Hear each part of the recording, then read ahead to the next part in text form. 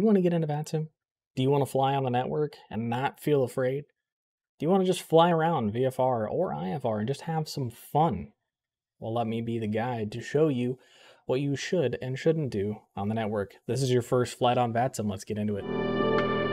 Oscar 22, Seattle approach. Good afternoon, British contact, climb maintain 15,000, Clitterec Boozo, enable, welcome aboard.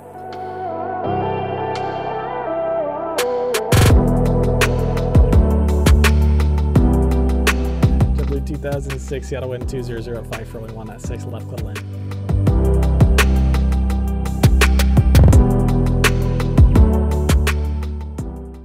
What's going on, everybody? Welcome to the Flying Bacon 1908 1908's YouTube channel. Today is our first YouTube video.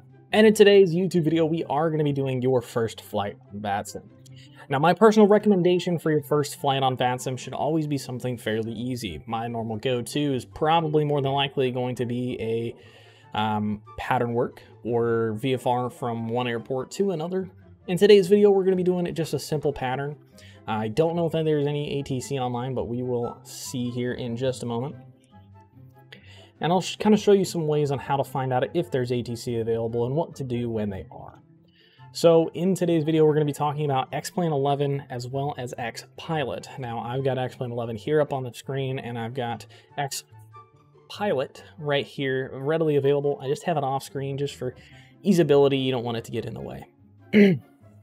So in today's video, we are actually going to look to see if there's anybody online first. So we're going to use what I like to call a VATtastic. Now, this is just one of the tools that you can use to look to see if there's ATC online. However, whatever you choose to use is totally up to you. Now, if we look at this particular screen, we can see that Cleveland Center is online. We also can see that Lexington Tower is online, so we're probably going to go over to Lexington Tower. We're going to go do a pattern work over there. So with that being said, let's go ahead and get loaded in. Again, we are going to be using a Cessna 172. So I have the Cessna Skyhawk. We're going to go to KLEX, which is Lexington Bluegrass, and we're just going to pick a random parking spot. We'll go over to GA2, and we will go ahead and you can choose. We'd like for you to use the real world weather. However, we're going to use clear for this particular video, just because I don't know the weather off the top of my head. So we're going to be using clear weather, and we're going to go ahead and start the flight. So one thing that you do want to keep in mind is that ATC is there to help you and not hurt you. So realistically, if you mess up, it's not that big of a deal. For your first flight, again, we are going to be using the Cessna 172, and we are going to just do a simple traffic pattern. So if we go to our XPilot, we can see the XPlane connection is established and that there are 7 servers found. Now, what does that mean for you? Well, that means that you're able to connect to the network. But before we even connect to the network, what we're going to do is we're going to pull up our settings here. We want to make sure that flash icon for new private message, we do want that in case you do end up stepping away for just a moment and you have a ATC message, a PDC, or pre-departure clearance, anything like that, you'll be able to see it fairly easily. Everything else you can leave unchecked. Automatically check XPilot for the stable updates. You can leave that as stable, that just makes it a little bit easier, and the rest you can keep off the screen. I have keep XPilot window visible for the purpose of this YouTube video. However, you can turn that off. I recommend having the aircraft volume knobs control the volume. That way that when you're flying, you don't actually need to physically go into XPilot and turn down the volume or anything. It's super easy. Now again, this is my VATSIM ID. You will put your own in there. Please use your own. You'll put your VATSIM ID password, your name, your home airport, and the server that's closest to you. So for this example, I'm in Florida, so I'm going to use USA East. If you're in Washington, USA West, UK, you'll use the UK, so on and so forth. But for this instance, I'm going to be using USA East. Now I will also talk about the video or the audio input to talk. So you want to set your microphone device to something that is readily accessible. I have my headset. I'm going to turn my volume down here. I have my headset, right? So I have an external microphone, as you can see. I have voice mod. So voice mod allows me to kind of change that fairly easily, so I just leave that alone. However, you do want to set your output device to something that you want to use. So for most people, you'll probably see something along the lines of Realtek audio, something along those lines. But if you do have a Corsair or something, you know, aftermarket that has a little dongle, you'll see that in the drop down as well. COM1 volume, COM2 volume, again, have that 100%. With the volume knobs, you'll be able to update that as well. And the mic volume, set it to where it's in the green. You can see mine's pretty good in the green, and go from there. The push to talk is kind of one of those key things where you don't really know what you want to do. To be quite frankly honest, I have a aftermarket keyboard that I can use all F24s, or all the F function keys. Some people only go up to F12. If you don't have any function keys that are readily available, because most of them are assigned in XPilot, or sorry, not XPilot, XPlane, or Microsoft Flight Sim 2020, left control is always a good one. Keep in mind, if you're typing at the same time, you don't want to use left control for a lot because it will activate your push to talk, and then you look kind of silly on frequency. And with that being said, here's what we're going to do. We're going to go ahead and connect to the network, and we are going to start our flight. So you're going to put your call sign here. My favorite call sign is November 220 Echo Romeo. You don't have to use that one, but you can. And we are going to be a Cessna 172. You want to make sure that you do select the Cessna 172 and you click connect. Now you get a bunch of messages here. You can look at them if you like. I will make this bigger. Again, it just says welcome to VATSIM, and it gives you their link and anything else like that. Again, keep in mind, this is all stuff after you complete your first test and everything, and after you make your account and all that other fun stuff. But once you get all that stuff set up, you can go ahead and connect up. Now for me, what we're going to do is we're going to tune to the frequency. So if you take a look on here, sometimes it'll tell you, sometimes it won't, and sometimes there's multiple frequencies. For today, it's going to be 119.1. So we're going to tune that in our COM1 here. So 119.1. And depending on if there is any sort of ATC talking at the moment, you may hear it. However, we're going to get a simple comm check just to make sure that everything is working properly. Lexington Tower, November 220 Echo Romeo, radio check. 220 Echo Romeo, Lexington Tower, read you 555 on me. 555, thank you. That's a simple way. We like for you to have your call sign and everything like that. As a controller myself, I'd like for you to say your call sign when you do call up for radio check, just so that I know who I'm talking to. As you heard, he did identify himself, so I know that I'm talking to the right person. Now, as long as your aircraft is started, again, you can click the XPlane button that says start with the aircraft started, and everything will already be up and good to go. And so with that, all I have to do is call up for a VFR clearance. So here's what we're going to do. Lexington Tower, good morning, November 220 Echo Romeo, like a VFR traffic patterns if possible. And we'll wait for his response. Door 220 Echo Romeo, roger, what is your aircraft type? We are a Cessna 172 Slant Golf. The Slant Golf is actually your equipment suffix, and we'll talk about that in a later video. And as we wait here, he's going to be building our flight plan in his controller client, and he should be giving us instructions here momentarily. Door 22 Echo Romeo, maintain VFR below 2,500 and squawk 3045. Maintain VFR below 2,500, squawk 3040, Romeo. Number 220 Echo Romeo, read that correct. Start at your discretion, Lexington altimeter 3045. Ace information, Charlie is current, you can expect runway 27 for departure. We'll expect 273045 in the box here, Romeo. So, that was a lot of information that was just passed. So basically what he said, Bravo Charlie, ready for taxi from we're actually going to turn that off for just a moment here. So what basically he had just said was we can expect runway 27 for departure. So I personally use Navigraph charts, and I will pull that up and show you guys. This is something that you can use. You can also just use the FAA chart. However, this is personally what I use. It does cost money. I think it's $7 or $8 a month. But again, I will show you. So this is what we use here.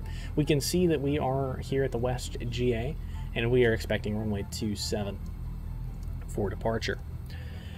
Now, he also said tree 045. Now, what does that mean? Well, that is the barometric pressure of the airport. Basically, the short version of the long story is that tells us where the pressure of the actual airport will tell us our altitude when we're flying around.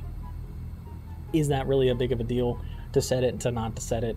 Yes, no, maybe so. For simple pattern work, it's still good to get into the habit of setting it every time, but again, totally up to your decision. And start at my discretion. So since we're already started and everything, I'm going to go ahead and turn the ATC back on, and we will go ahead and let him know that we are ready for taxi. Now, taxiing is pretty simple in and of itself. If you know how to drive a car, you know how to taxi an airplane. Lexington Tower, November 220 Echo Romeo is at the West GA ramp, ready for taxi, runway 27. Number 220 Echo Romeo, runway 27, taxiway Foxtrot 4, Foxtrot 1. Foxtrot 4, Foxtrot 1, 0 Echo Romeo. So, when he does give you instructions after you say you're ready for taxi, you do want to repeat them back verbatim. That tells the controller that you have acknowledged what they have said and that you are going to follow them to a T. For this example, we are going to be taking Foxtrot 4. The way you can tell that is if you look right there, the letter and the number that's in that designation in the black box is going to be what you're currently on, and the one that has the arrows that tells you what taxiway you are coming up on. So he told us Foxtrot 4, which we are currently on. We're going to be taking a right on the Foxtrot and go all the way down to Foxtrot 1. So we're going to be taking a right here.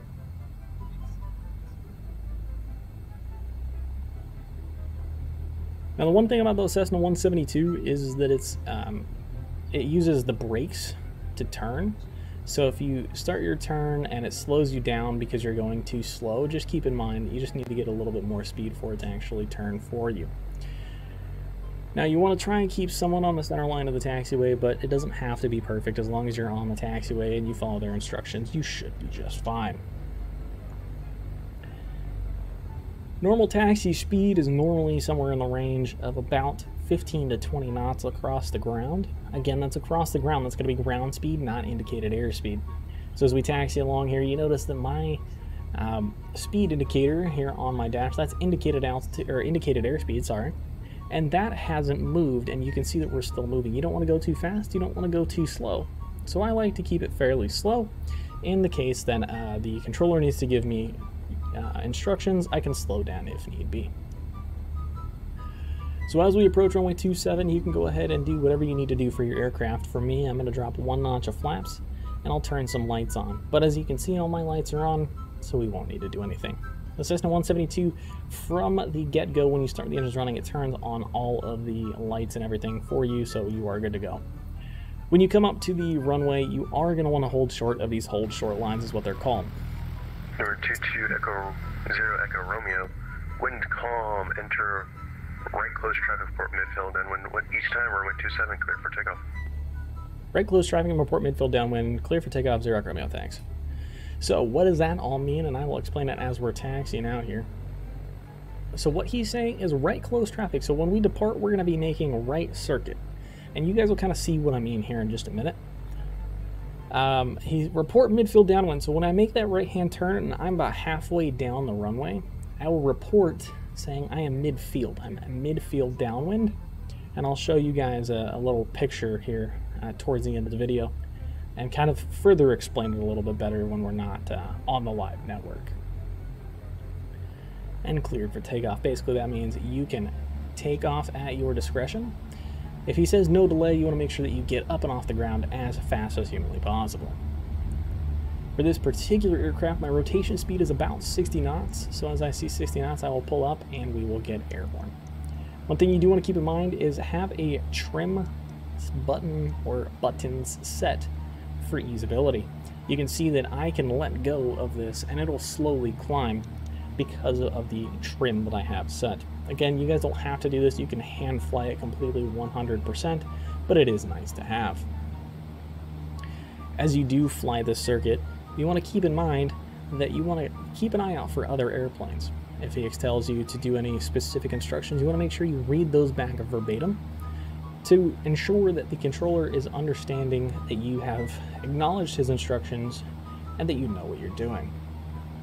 even if you don't know what you're doing, you can ask them to repeat their last instruction. November 9 Bravo Charlie, Lexington Tower. And they can repeat the instruction for you. November 220 Echo Romeo, midfield on the downwind. So I just told him I'm past midfield. 0 Echo Romeo, runway 27, clear for the option. Clear for the option, 0 Echo Romeo, and be advised we're going to be full stop. Number 220 Echo Romeo, roger in that case. Wind calm, runway 27, clear to land. Wind calm, runway 27, clear to land, 0 Echo Romeo. So he gave me the option, which there's 4 options that I'll explain here later in the video. However, we are going to be doing a full stop landing, and we'll be going back to parking and talking a little bit further. So what I'm going to do is I'm going to start making my right hand turn. I'm going to be making a little bit of a steep turn just in relativity to runway 22 that runway 27 is. So you can see runway 22 is there, and as we continue that right hand turn, we'll see runway 27. We're going to bring some flaps in.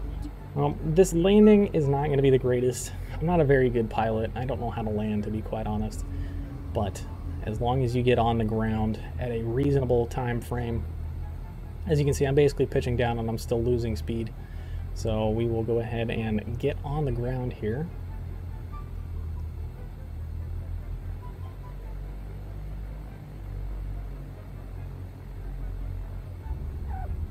All right, now that we're on the ground here, we can go ahead and continue our rollout. We are going to go down to Foxtrot 5, and we will exit left. You want to make sure that you keep this expeditious, because if there's other traffic behind you, you want to make sure that you get off the runway as fast as humanly possible.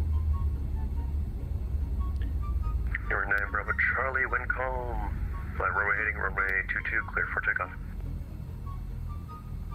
As we exit left here on Foxtrot 5, you notice that I did kind of stop abruptly. Number 220 Echo Romeo, welcome back to the ground. You want to go back to the west FPO or the east FPO? West FBO is fine for 0 Echo Romeo.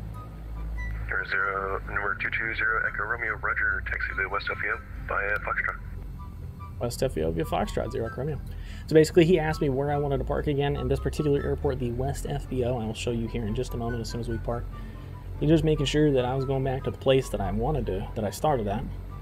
So I told him that we were going to go to the West FBO, and he just said taxi via Foxtrot. Now, Foxtrot 4, Foxtrot 1, all those, you can omit those, or the controller can omit those because they have the same designation. So he just said via Foxtrot, and that gets us in here. Now we're basically just going to pull in and stop. It's really not that big of a deal. We'll shut down the airplane. We'll talk for just a moment. We're going to stop here. We're going to set our parking brake and shut our engines off.